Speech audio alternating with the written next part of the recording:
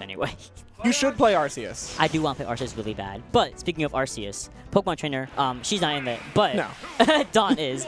However, she is in this match with Noku playing PT, of course. Hey, Noku, finally glad to have you back. And Fawn going the Duck Hunt, which I think is a way better choice than trying to fight this with Bayo. Like, oh. Oh, yeah. Bayo versus Squirtle, that sounds like hell. It is. Like, Squirtle would be so tiny. And it's like, I know it's like as much of a meme as like Rob is big, but like Squirtle is so itty-bitty. Squirtle itty-bitty. And Fawn has not taken a single hit of damage. Yeah, honestly, I feel like I do feel like Trainer has some strengths in this matchup. You know, Squirtle's going to have that small hitbox and mobility to get in on Fawn's like obstacle courses that they set up at ledge, but that's funny. Right now, not doing too well. These obstacles just keep coming, and the can finally going to be taking it at 170. You know what sucked about the whole situation? The can was going back and forth like hot potato the entire time, and once Noku had thought that they were safe, Fawn pulls out the gunman and pokes it back, and that was where the stock was taken. Like, you never really, the can is so unpredictable at times, especially if you don't play Duck Hunt whatsoever. It's just, it's a funky little mechanic. Especially against Fawn. Fawn's can control is so good, it feels like it's just a second player. Yeah. Oh, nice. Oh my god. Vine Whip just being like, goodbye. That's also the biggest thing with Ivysaur against this matchup. At least you have the vines to kind of buffer that space between can and gunman setup. And you have things like Razor Leaf and Vine Whip just kind of clear some space. Yeah, I mean, Razor Leaf especially being that sort of like persistent hitbox is going to be going through like both can and gunman and potentially Clay Pigeon. So, you know, Ivysaur definitely going to be super strong in this matchup in trying to clear some space, like just carve a path through these gauntlets that Fawn sets up. Trying to make some space using the back airs right now. I think also the mistake that Noku is kind of making is going for the cans rather than Fawn.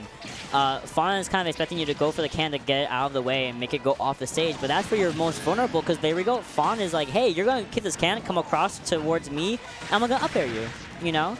It's a mind game she's playing.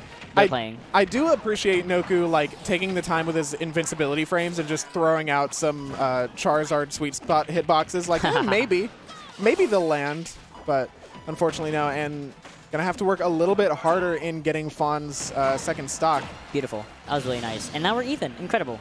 Yeah. Pretty much even percents as well. Only 13% on Noku. The neutral air keeping him safe from the can, getting some great platform conversions.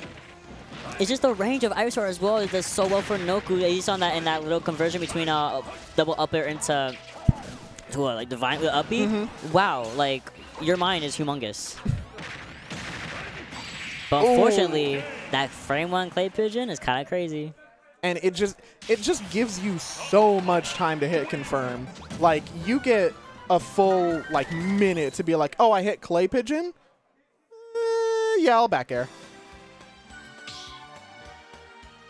Duck Hunt's back air is crazy. Duck Hunt's aerials in general, especially when followed by Clay Pigeon, just keep you in a trance. Like, you can't do anything about it. Look, like, you are stuck.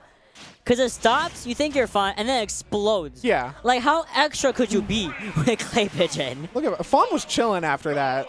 Oh, my favorite Fawn moments is just when, like, they're sitting there, and they're watching you get, like, shambled by a freaking Frisbee. Fawn like sets up all of the projectiles in the world and is like, I've done my work. I've done my job. It's like playing like a Sim City type game. Oh my god. Oh, that was a humongous change for Noku just to get that Vine Whip tether. Oh man. All right, here we go. Here's the PS2 platform gauntlet. Okay, great patience by Noku and getting the stock out of it. Whoa! Even production was like, yo! Super good. Unfortunately, Noku is still not in the safe zone. You're 101% against Fawn. Still kind of scary, except when you're off stage. You have Cleveland coming at you. You have the gunman, who's the slowest one, coming at you. It's a scary situation on the ledge right here. Ooh, great tether cancel right there by Noku, but still having to find his way into center stage, and he's not going to be able to. All right, here we go. Starting to get some Squirtle things started. Ooh. I just think that the Squirtle is just not the viable one for this matchup, and neither Ivysaur is just the best one.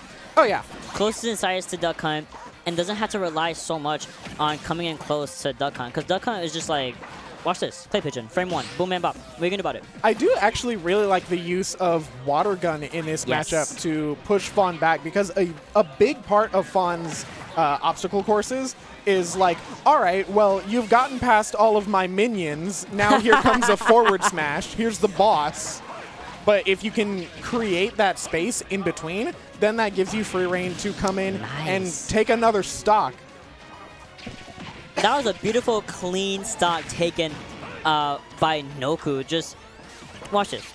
I love when people are aware of others' high percentage and low invincibility on the ledge. You know it lasts like half a second, and Wizard Deep Red, and you just be like, oh, there, bop, you're dead. Love it. And then there's that forward smash. Like, guys. Fawn just sitting in shield with the can. Like, what are you gonna do? What are you gonna about it? You gonna hit me? What are you gonna do? Hit me? Come with on. can active? Oh, that was stationary can. I think that happens when Fawn hits it like with down tilt or something. It just stays there and racks up like damage. It's so weird. But Just I think I'm through the can actually. I think I messed up a little bit, but it's something like that. All right, coming in with the forward air, trying to set up some ledge traps of his own is Noku, but getting pushed back. Noku, no! No way! Oh man, it happens. Probably didn't. I gotta rewatch that really fast. Just the last stock, if we can. Because I thought actually I can see you right. Oh, right here. Okay, good.